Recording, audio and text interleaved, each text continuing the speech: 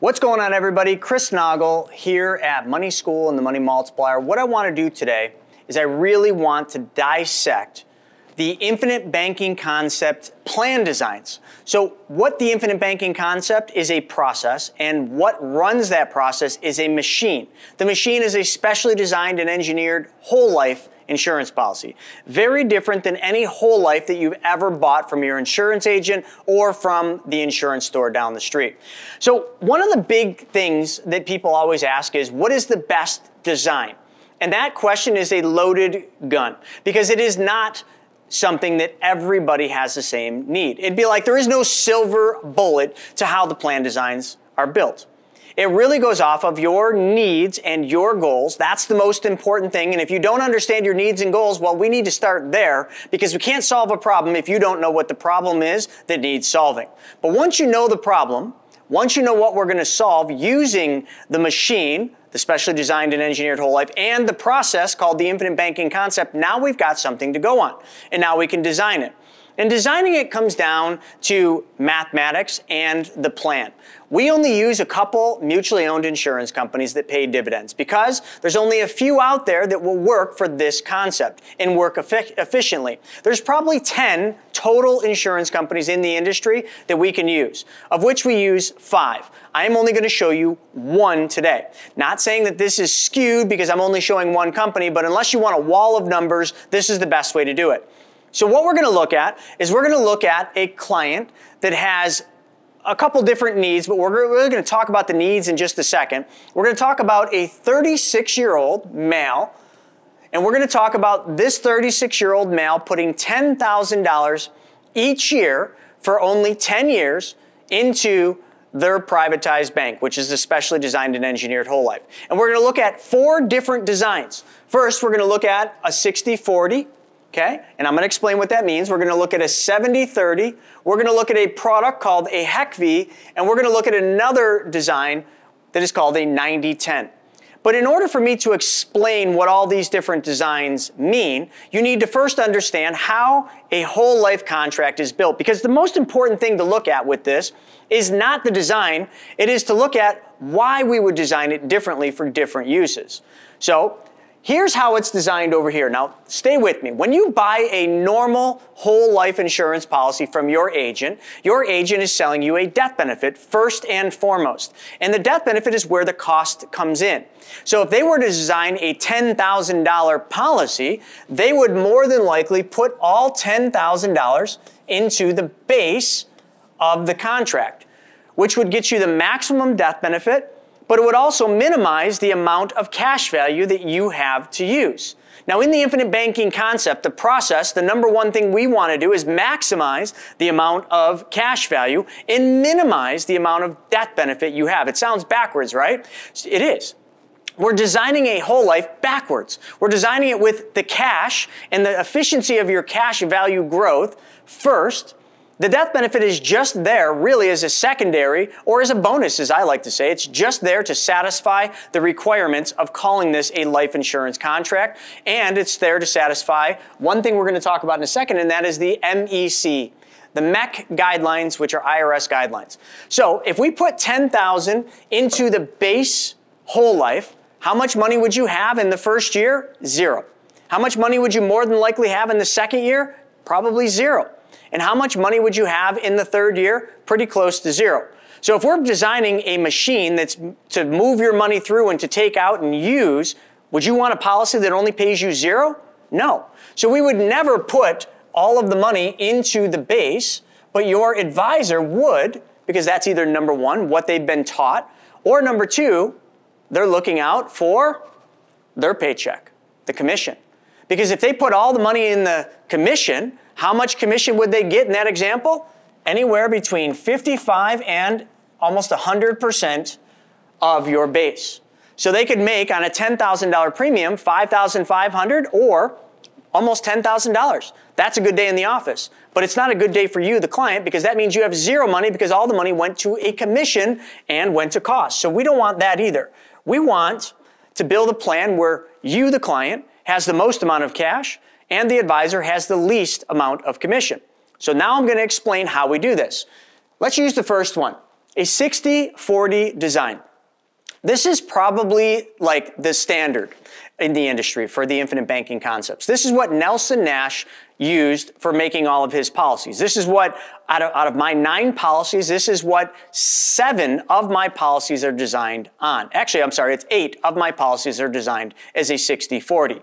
And I know a lot about this, so bear with that. So if we're putting 10 grand in a 60-40, that would mean 40% or $4,000 is going to the base, representing 40%. So 40% is going into the base. 60% is going to go into the paid up additions. So that means 6,000 of your 10 goes into the paid up additions rider, which is a rider in the contract that allows you to take your money and put it directly into the insurance company's general account. That's a simple way of saying it. There's more complications or more complicated descriptions on the paid up additions, but we're going to skip that. We're just going to tell you that that's the money that becomes available to you immediately. And that's the money you can use. So therefore, most people would say, well, give me the most amount of the paid up additions. Easy. We would if we could, but you know what? There's rules. The government has rules, and those rules are called the MEC 7-pay rule. It means how much death benefit do we need to have to support the premium deposits going in. So we can't just put all the money into the paid up additions. First off, you wouldn't really have a death benefit. You would just have a policy that doesn't represent life insurance. Second thing you would do is you would violate the MEC rules, and this would become like every other investment you've ever had, taxable. We don't want this to be taxable. We want this to remain tax-free forever. So we have to play within the IRS guidelines, which is the MEC 7-pay rule. So in a 60-40 design, we a lot of times don't even need to use term insurance to support the MEC guideline. Because remember, the MEC guideline really is just going to tell us how much death benefit we need to support the amount of premiums that we're putting into the policy. In a lot of the 60-40 designs, shown over here, we don't need any term. Now, I want to be clear. Where is the cost in a life insurance policy? 2 places. The death benefit, i.e. the base, but also if we need to add term insurance to the policy to satisfy the government, then that also includes an extra cost. So we want to minimize the amount of term insurance because we want to minimize the cost. But in this example, we might not have to put any term insurance, which is why the 60-40 is one of the most efficient long term. The death benefit also in the 60-40 would be fairly high. So if I were to look at the example that we have here of a 60-40 design, our death benefit in year 1 is $316,000. So let's just put this over here. Roughly $316,000, no term. And how much would the commission be on this? Well, the commission would be based on the $4,000. So if you take roughly, it's about 55% of $4,000, that's what you're going to make, about $2,000. And I'm just going to put an estimate because we also get paid a little bit on the paid up additions, anywhere from 1 to 2% of the money going in. So 1 to 2% of $6,000. So you can see $2,000 to build this plan is about what the advisor is going to get paid. Now that's not nearly as good as $5,500, and that's nowhere near as close to $10,000. So you can see you're in a good place on the 60-40 design, but now that you understand how a policy is built, let's go a little bit faster with this. Because we did 4 different designs for this 36-year-old to show the different ways you can design this. And there's an unlimited amount of ways you can design it. I just want to keep it simple. So first off, 70-30, same idea. If we've got 10 grand going in, what we're going to do is we're going to put 3,000 to base and 7,000 to paid up additions. Now in doing that, that is going to force us to now have to put slightly more term insurance on. And if I were to look at how much term we need to add, we got to put about $250,000 worth of term insurance to support this design based on the guidelines up here. So now the MEC guideline requires an extra $250,000 in death benefit, which comes at a cost of not a lot, about $247 for this person. $247 per year is about what that term insurance is going to cost. But that cost is also going to give you access to more money, which we're going to show in just a second. So now that's this one. And the death benefit, if you're really counting, your death benefit on this one's about $351,000 total. And The commission on this is now based on $3,000, so you're at about $1,500 estimate plus, you get paid 2% on that. So that's how this one would be designed. Now, everything I just showed you are standard designs. The top two are very standard. Nothing hard about them. They're going to give you good cash value, great long-term performance. But now let's get into a need of this 36-year-old where he needs more money up front. He maybe wants to buy real estate or lend money, needs the maximum amount of money immediately, doesn't so much care about the growth in the future, but he cares about it, but his number one focus is, I need the most I can get today. That brings me to the next design, the HEC fee. HEC fee is nothing more than an abbreviation of high early cash value. Now, the HEC fee is a specialty product offered by one of the carriers and only one of the carriers. This is a go-to for real estate investors, for high net worth individuals, or for people that know how to make their money go to work for them immediately. The HEC fee is built using a 60-40 design. Don't get confused with the 60-40 here, because this plan, I'll show you where the difference is definitely built completely different. So this is one of my favorite products because this is the product that puts you, the client, in the driver's position right out of the hole. It's going to give you the highest amount of money to use immediately. So all of these plan designs, from the first one all the way to the last one that we're going to talk about, you're going to have access to your money immediately in the first 30 days. Some people, if you read the testimonials, have access to their money the next day or 3 days after. But I'm just going to tell you, your money's immediately available in the first 30 days. How much? We'll show you in a second when we do the breakdown. But the HEC fee, where this plan is really unique, is how it's built. It's built on a 60-40 chassis. But what the company did when they designed this, it was brilliant. They made it for corporate use and they brought it down to the individual use.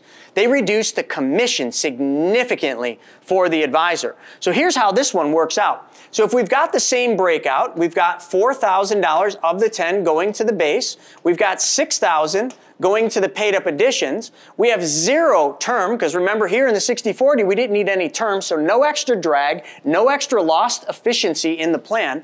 The MEC guidelines are met just using a 60-40 design. Your death benefit on this one is going to be the lowest at $285,000. So if you're doing this as a legacy play, this is your worst option. But here's the beauty. The commission for the advisor on this one, about $387 for a $10,000 premium. Notice the difference? Each one of these designs has begun to reduce the commission for the advisor, which means you have more money. One person's got to give, so another person gets. And that's the beauty of this. Now, let's move on to the last design that we have here. And the last design comes with a lot of controversy. A lot of advisors don't like this design. I'm not going to take a side. It's not my favorite because I understand the long-term risks that come along with this design. But a lot of advisors think this is the greatest thing because it does give you the best performance across the board, but that performance comes with more risk and potentially more fluctuation in the future because it puts some of the risk more on the dividend than it does on the guaranteed part of the contract. So this is called the 90-10. Very simple. Let's go back to the example. On the 90-10, all we're going to do is we're going to start changing up the plan design. Base is only going to get $1,000. The remaining amount is going to go to the paid up additions. Now remember in the beginning you're thinking that's what I want, that's the best thing because I want less money going to the costly base and I want the most amount of money going into that insurance company's general account thing so that I can use that money. Sounds like a win-win. And it might be, but this one comes with a need of $250,000. So you can see now we got $250,000 in term insurance, which is going to come, same cost, and that cost is going to run roughly about $250 a year. That's your cost. And now your MEC is satisfied because now we've bumped up the death benefit. So in this particular one, your death benefit is going to come in at $351,000. But what is your commission based on? That's right, $1,000. So really, the advisor is going to get a commission of about, let's just say $550. And depending on the advisor's contract and whether they're a GA or just an agent, that's going to vary. But let's just keep it simple. It's about $550. So you can see these two on the bottom reduce the commission for the advisor significantly, which gives you access to more money. Now let's talk about the numbers. Let's get into the math on these and really see which one is going to solve the problem the best for you. Again, we can modify them, we can change up the numbers, but these are basic templates that we would use when looking at a client's problems that we're trying to solve. So when you're looking at it, you're thinking, why would anyone want a 60-40 when that one pays a higher commission and that one gives less available money early on? Well, let's start talking about that a little bit because it really comes down to the efficiency of the policy in the long run. So when we're looking at the 60-40 design, year one, you have 56-45, so slightly less than 60% of your money available immediately in the first 30 days. And then as it goes, the fifth year, your money's $40,000. And remember, you're putting $10,000 in these examples. I want to just recap. We're doing a $10,000 premium, and we're putting $10,000 in for only 10 years. And then what we're doing in the 11th year is we're enacting what's called an RPU, a reduced paid up. All we're doing is we're going to the insurance company saying, hey, we no longer want the ability to put any more premium deposits into the policy. We're okay having a reduction in the death benefit because that's what they're going to do. They're going to reduce the death benefit so that the policy is fully paid up. Now, first off, we have over 4,200 clients. Never once, not one time, have we had one client ever RPU their contract. Now, why would that be? Most people are like, well, why wouldn't I want to stop putting money in? Let me ask you this. If you learned how this system works, which we're going to go into in just a second, and you were able to understand that your money can earn uninterrupted compound interest while you still use that money, and if you owned your own bank, why would you ever want to stop making deposits into your bank? I have never met anyone in my life that did not want to make deposits into their bank. The only people that want to not make payments are people that are acting or treating it like it's payments, i.e. term insurance, or your car insurance, or your homeowner's insurance. Sure, you'd love it if you could stop making those payments, but these aren't payments. We have to change our mindset. What you're doing here is creating a banking system. We're using a specially designed and engineered whole life built backwards so that it works more like a bank account than it does a life insurance policy. So why would you ever want to stop making premium deposits if they were treated like deposits, not payments? You see, people that tell me they want to stop making premium deposits, they simply don't understand it yet. But that's okay. For all intents and purposes of this training, I just RPU'd all 4 designs and I show you the impact. So design number 1, we have $40,000 in the 5th year and $10,000 to use. So what are the difference between the 2 columns? First column is your cumulative cash value, which is how much money you have accumulated in cash value on each one of these different times, 1, 5, 10, and 20 years. But the second column, to me, is the most important column. It is how much money is your money making that year. This would be the equivalent of what would produce a cash-on-cash return, which I'll show you what that is. So that's the number that matters because remember, I already said, in any one of these designs, if we put money in and we take money out, we don't change the interest or dividends paid to your cash value. Everything remains the same. It's called uninterrupted compound interest. So therefore, why would you ever not find a place to make your money go to work for you?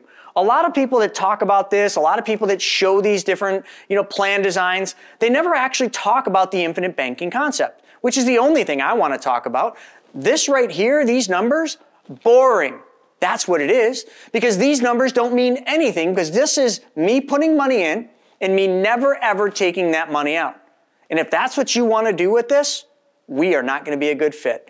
We can't be friends because that's not how your money should work. Your money should go somewhere. That one change where your money goes first so that it's earning uninterrupted compound interest. And then we should find somewhere where that money is going to go to work for us.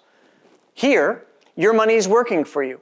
Your money's making a guaranteed interest rate plus dividends, but your money can work twice as hard, 3 times as hard, 10 times as hard if you send your money to work. So when you're looking at these numbers, I want to be crystal clear.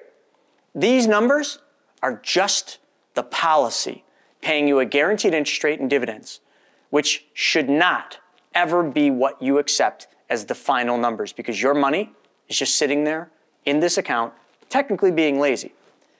5th year, you have 40 grand. But that year, how much money did I say that this client was putting in? 10,000. So that year, in the 5th year, he put 10,000 in, and he's able to take $10,298. So that's be the equivalent of you going to your bank account, putting $10,000 in your bank, going back, and then taking $10,298 back out of your bank. Pretty cool, huh? But what if every single day after that moment, the amount you put in always produced more than what you put in? What if every day of the rest of your life you could take out more than what you put in, and that amount you take out increases and can never do anything but go up? Now am I speaking your language? Because that's what's going to happen. See, year 10, $100,000 is the amount of cash value. So in the 10th year, in the 60-40, 100 is what you put in, 10 years of 10,000, 100,301. When you look at it like that, you're like, wow, that's terrible. Of course, you're looking at it wrong. All you're doing is you're thinking you're just going to put 10,000 in, you're going to leave it sit there for 10 years. Why don't you just put the money in a bank account? Yeah, well, the bank account probably wouldn't pay you 301, but hey, it's the same thing. That's not what we're doing. Because in the 10th year, if I put 10,000 in, I can take out $13,119. I put 10 in, and I take out $13,119. What is the return on your $10,000 that you deposited that year? Isn't it more than 30%? Because if I took $3,119 and I divided it into the $10,000 you deposited that year, that $10,000 would have to earn over 30% to give you a return of $3,119. Do you see how compound interest really makes a difference? And if we go down to the 20th year, you got 150 grand, so you've made $50,686 net after 20 years. If you're looking at it like that, that would be your money being lazy, never coming out of the policy. But you made $6,783 that year alone. That's how much money your money earned you that year alone. So now that we understand this is the amount you have in there, this is the amount year over year, okay? That's what this number right here is, year over year growth. So the 70-30, as you can see, we have a little bit more in the beginning.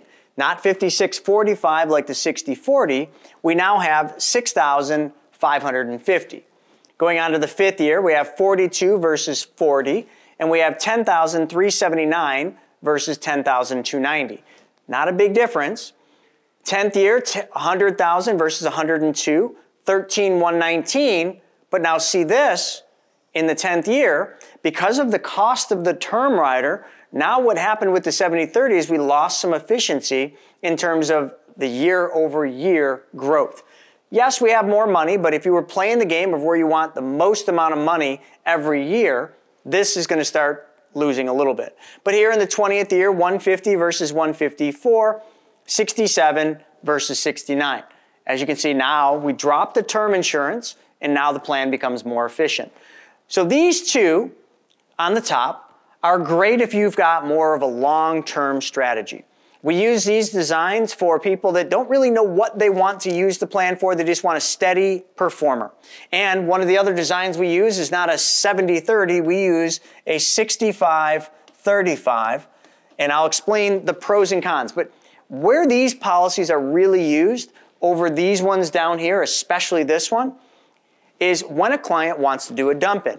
We're looking at a client that's only doing $10,000 a year, but what if this client wanted to put a $100,000 dump-in into the policy?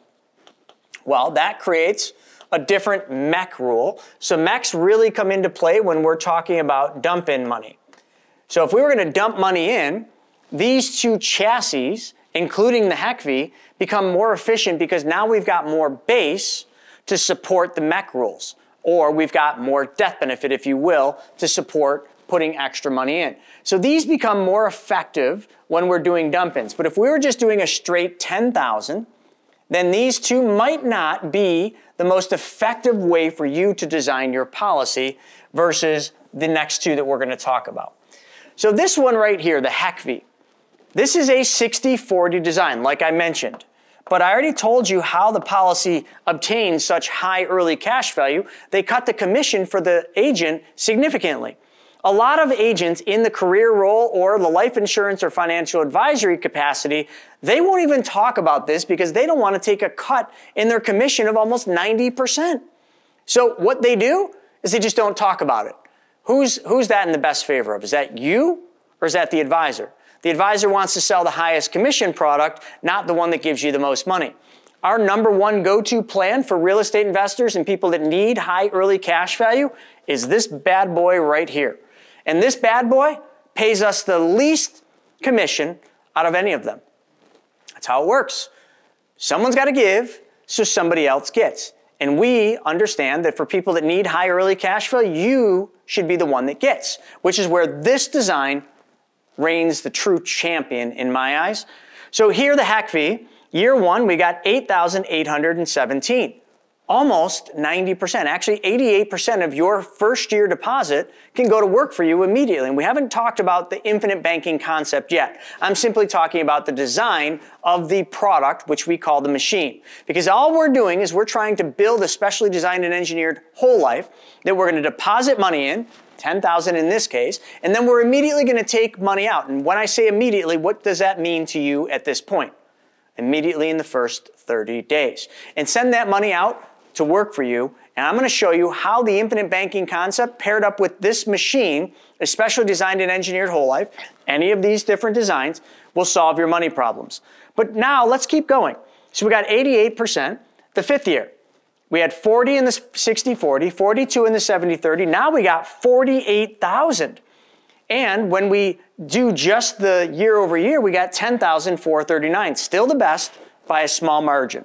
Okay, the 10th year, we got 109, which is significantly better than the others, and 13,217. Still better by a little bit.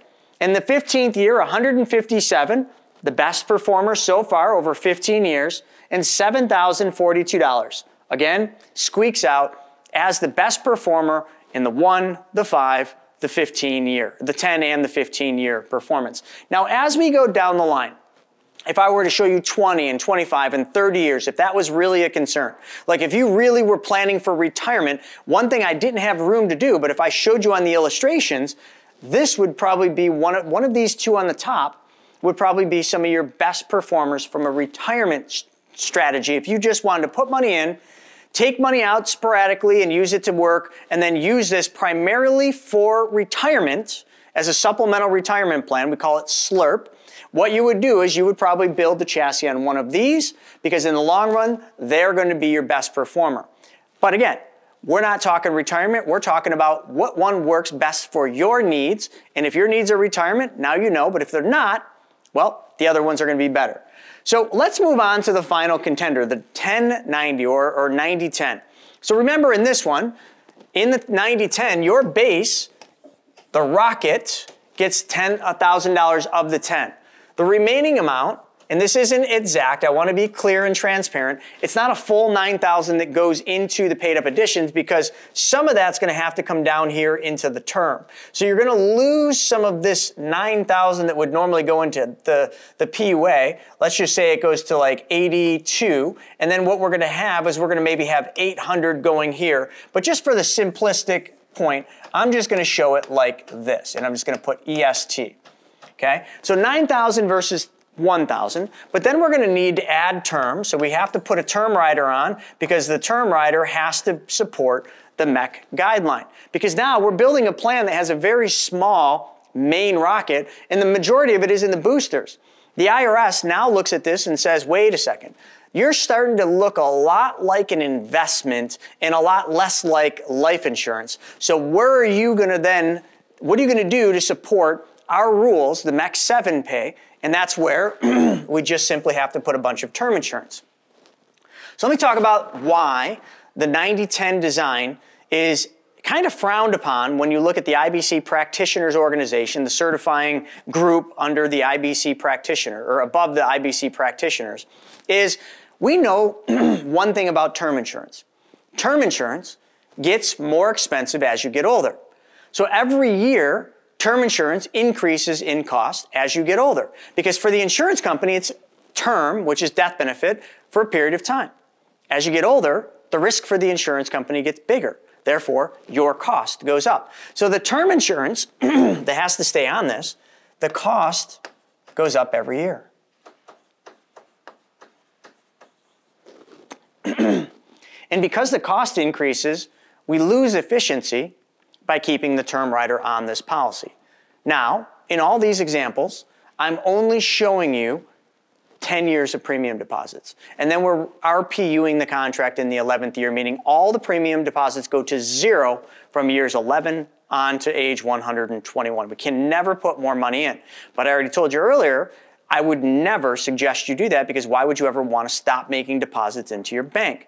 But if you wanted to continue making payments into, or deposits into your policies, this one would have to contain a term rider, and that term rider would get more expensive because you just don't have enough base to support the MEC, and that is the biggest problem. But for the early run, it's not bad. Let's get into the numbers. The HEC fee had 8,817. The 90-10 has 8,235. So it's not quite as good as the HEC fee, but very close. Significantly better than the 60-40 and the 70-30. But as we go to year 5, the HEC fee had 48. This has 47. Again, the HEC fee still wins. 10,594 versus 10,498. So now you can see this becomes the winner in the 5th year from a cash-on-cash growth, okay, year over year. 10th year, 109 versus 107, so the HEC fee is still better there. And 13,208 versus 13,217, still better there.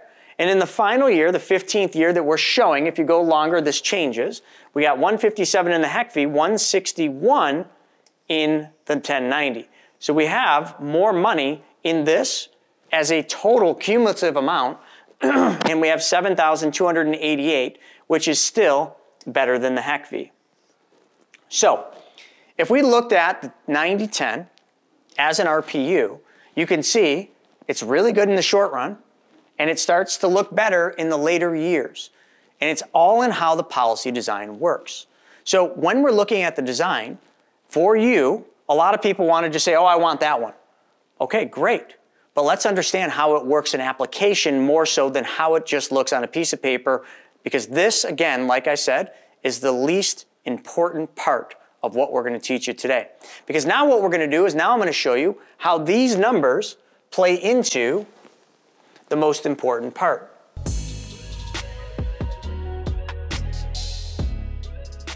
So we just looked at the 4 different designs, the way that we can build and engineer your policy.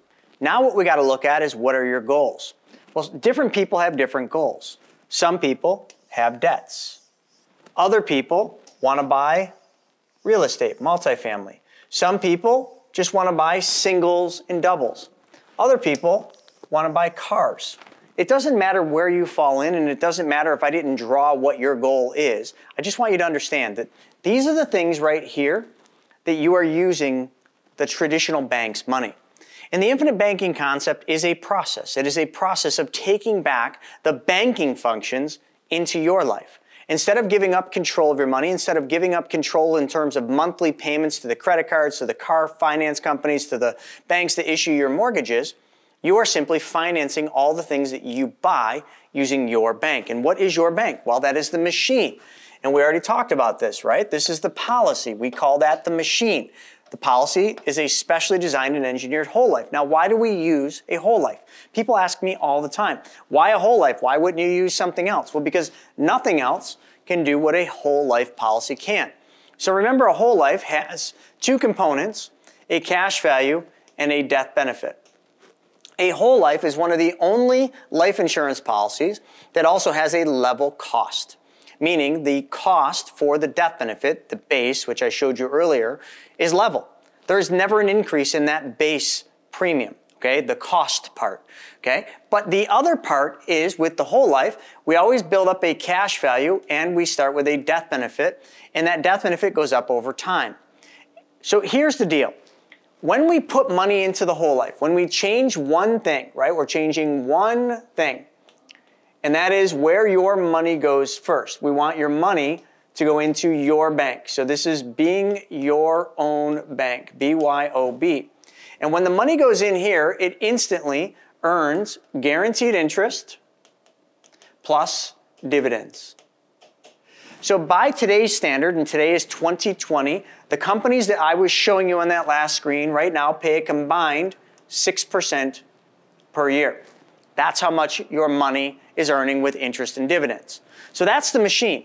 So unless you can find a bank account that offers guaranteed growth in excess of 6% or even close to that, that allows you to not just make deposits and earn it, allows that money to grow tax-free, okay? So let's keep going, tax-free. Provide liquidity. I already showed you how liquid the money is. In the first year, not 100%, but after that it becomes 100% and then some. And here's the other big thing. So it's tax-free, it's liquid, it is guaranteed, which I already wrote down, but I'm just going to put it again because it's just an exciting word to say.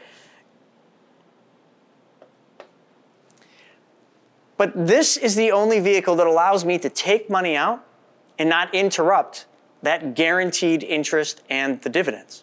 So in other words, when I take loans, because that's what I'm going to do. I want to buy a car, I want to buy a house, I want to buy a multifamily, I want to pay off debt, whatever your goals are, we are going to then go to our bank and we are going to take loans from our bank. Why would you take a loan if it's your own money? People ask me this all the time. I think it's silly. Well, because you take loans from banks, so why wouldn't you treat your money the same way you treat the bank's money? So you're creating your own bank. You got to think like a bank and you got to act like a bank, which means when you take money from your bank, you take it in the form of a loan. But here's the other reason. When you take a loan, and I'm going to use that example of $10,000, when you take a loan from your policy that has $10,000, now let's just play this number. We'll say we're going to take $10,000 out as a loan. And we're going to deposit that money in our bank account. We call it a segregated bank account because we want you to create a separate bank account for your banking system. So if we put 10 grand in and we took 10 grand out as a loan, how much money is left in your policy? Well, for any of you that said $10,000, you are absolutely right. So that doesn't make sense because if you go to your traditional bank or your brokerage account and you put 10 grand in and then 30 days later you take 10 grand out, how much is left in your brokerage? How much is still earning interest in your bank account? Zero. Zero, because you took it all out. This account, when you take $10,000 out as a loan, you're not taking your money, you're actually taking the insurance company's money. They are literally giving you a loan in advance of your death benefit. So literally, the insurance company is giving you part of your death benefit today in the form of a loan. And just so you know, when you take loans out, for example, the equity in your house, do you get a tax bill for the amount of that loan even though it's equity? No. Loans are not taxable. So this gives you the ability to use your money in a tax-free environment. Now, does it cost money? Yes. The loans in today's world can be anywhere between 4 and 5%. Okay, actually, the one that we're talking about here, I believe, is 4.75. No, I'm sorry. It is 4% for this one. Okay, 4% is how much we're going to pay. I just put 5 for the other companies, but the one that I'm referring to, this company, charges you 4% interest. So right off the bat, if you're earning 6 and you're paying 4, you're making a spread. And each year your spread goes up. And this is where people don't understand this. And I'm going to put, here's how I'm going to do this. I want to show you what I mean by that right now. Okay, folks, if you're looking at the screen right now, what I'm showing you is I'm showing you 2 different things here. 2 different charts. One is amortizing interest, which is exactly what all of you do. You borrow money from the bank and you pay interest. Now, in this example, we're going to borrow 50 grand and we're going to pay 6% interest to the bank over a 25-year period. The interest amount that you would have paid back to the bank by taking a $50,000 loan over that long of a period of time is $46,645. You see that from the top, the red part. Okay, that shows amortizing interest. This is what you've been taught and lied to and trained to do, borrow money. But if you start becoming your own bank and you actually save $50,000, I know it takes time. Building wealth is a marathon, not a sprint. But if you save $50,000, you allow that $50,000 to compound at a rate of 6%, which is exactly what we're talking about, over the same exact time frame of $25,000. Now, the compounding would not change. Let's just say you wanted to buy something. I already explained. The compounding does not change. How much money would compound interest earn you over the course of 25 years? Well, the interest that you would have earned, not paid, would be $164,592, meaning the $50,000 you started with, compounded over 25 years, would have turned out a final balance of $214,593. So looking at that, you have to understand this is what we're talking about. We're talking about your money operating in a place where the environment pays you uninterrupted compound interest, where you tap into the magical thing called compound interest, and your money is allowed to work for you while you still have the ability to take that money out. So I hope that chart helped you a little bit in understanding compound interest versus what you're probably doing today, which is playing into the bank's lovely program of amortized interest. Now let me ask you, do you want to be the bank or do you want to give the bank all your money? There you go. So now that you understand how compound interest works and you understand why you want to be your own bank because you want to have all the money ending up back in your bank, let me just show you how it works. It's one giant circle just like I'm showing. The money starts in your bank where it's going to earn uninterrupted compound interest. Then we take the money out as loans because we don't want to interrupt our interest and our dividends, so we're just taking a loan, which is in advance of our death benefit. The money goes into the segregated account, and then what we're going to do is we're going to start using that to do the different things. 10 grand. Now let's just say you had $10,000 in credit card debt.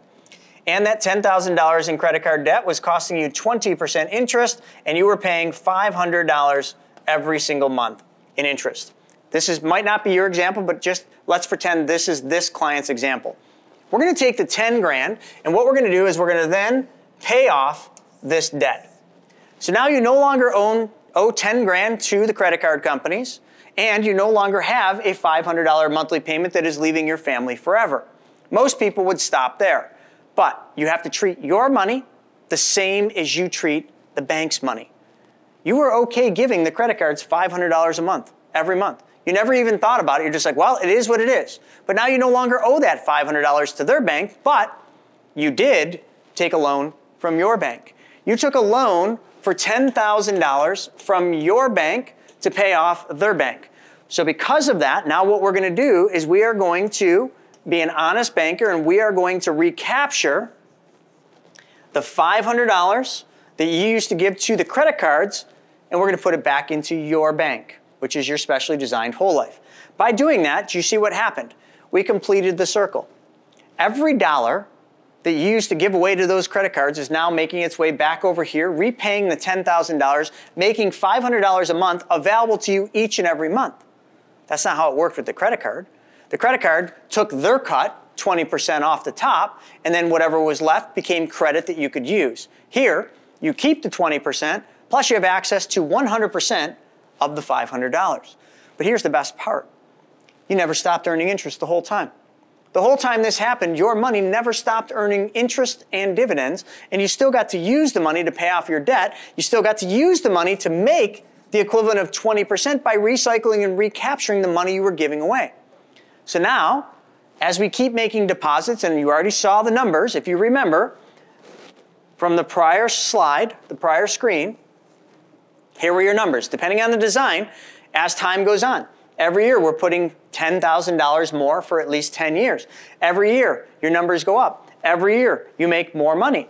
So now as that happens, that's compounding working in your favor, but now you're taking back money you were giving away. So now we pay off the car, or we buy a car. It doesn't matter. Even if you had a car loan, or maybe you're buying a new car, you take 25 grand out, we no longer owe the car payment. Now let's just say that car payment, 25 grand is going to be about a $600 a month payment at about 5%.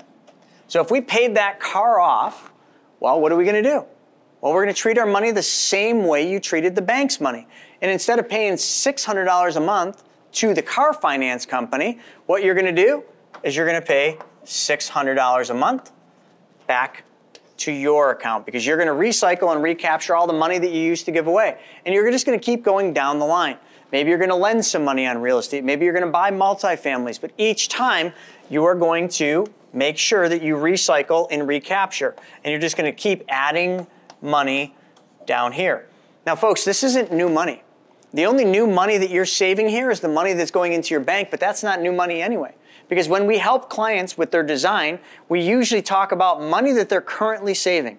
How much money do you have going into the 401k? Is it more than what you're getting in a match? Take the difference and put that in your bank. How much money are you saving in your savings account or checking account? Be real. They're paying you nothing. Why don't you change where that money goes first? And then start making that money go to work. This is what people miss. This is where people, or I want to say other advisors, explain this, but they only focus on the numbers in the policy. These numbers don't get me excited. What gets me excited is I can take this $13,000 out that year and not interrupt the interest and dividends, and I can then send that $13,000 over here to pay off debts, to buy cars, to loan out on real estate. I can keep doing that year after year after year, and now all of a sudden, I'm making more. I'm not just making what the policy pays me. That's the first line. That's my first part of my money working for me. And I send that money out to work again. Here, it made 5% on that car loan, okay? So I made an additional 5%. Over here, I made 20% on recapturing the money from the credit cards. If I loan that money out, I might make 12%. These are all on top of the spread. The spread is what you're making minus what it costs you to use that money. Think about that. Because one thing you're not understanding, you guys are doing the math. You're like, okay, well, I'm making a spread of 2%. If that's what you're thinking in your head, you already don't understand compound interest because you're not making 2%. Every year you're making more because every year your money's compounding because every year your money's working for you because of the environment your money's operating in. So each year this spread gets more and more. Do you remember the one? Let's go back because you need a refresher sometime. The 10th year, you put in 10 grand, okay? Your deposit in the 10th year was 10 grand, or this person's. How much money do they have? 13 to use that way, that year. How much of a return is that? 30+%. So what is 30+% that year minus the cost of the money? Do the math. 30 minus 4%. You see, folks, the spread keeps getting bigger. And you didn't have to work any harder for it. You didn't have to work any longer for it. You didn't have to take on any risk in this equation. You simply had to change one thing, and that was where your money went first. The rest of it will take care of itself. Folks, I hope you understand and enjoyed this training, and if you like this one, make sure you check out this video because that is sure to wow you because the case study shows exactly how all of this goes to work for one of our real clients. We'll see you next time. Make sure you subscribe and click that little bell so that you're alerted every time we put a new video. And there's a lot more coming. We'll see you next time.